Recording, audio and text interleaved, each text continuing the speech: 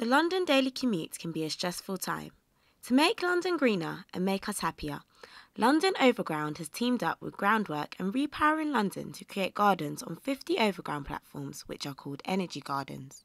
We're here at Hampstead Heath Station, and in true British fashion, it's raining, but the energy gardens are here to brighten your day.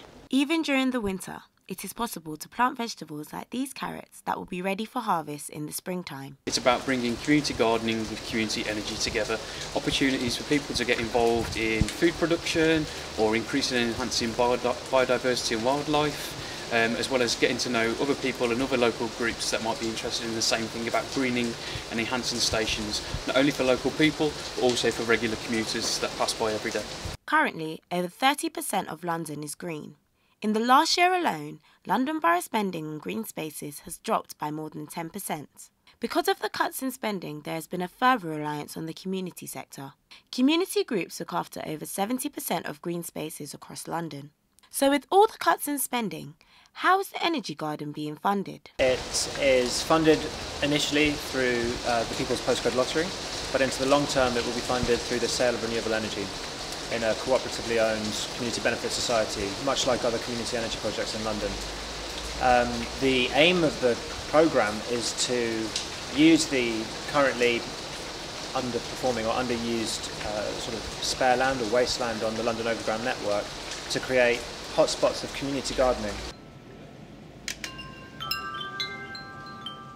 Jonathan Bergman is a Hampstead Heath resident. He transformed a piece of wasteland just outside the station and created the World Peace Garden. He wanted to create a space where the community could meet. It's a wonderful bonding, positive thing for a community to share one space. That community spirit has filtered down to the Energy Garden on the platform.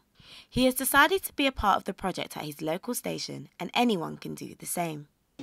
So everyone's going to be doing the design based on the... These people met up at Stoke Newington Station on Friday night to promote the project. They are planning to build the next energy garden here.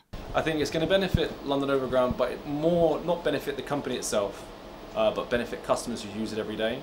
A lot of these stations have been forgotten about, have been left alone, have been left derelict and unmanned. So with London Overground coming in, a lot of the emphasis that we put on what we do now in the stations is to bring back a sense of community. Londoners can nominate their own station to take part in the scheme and decide what it will look like. The Energy Garden project is making London greener and people's journeys back home much happier. Bethany Walker, City News.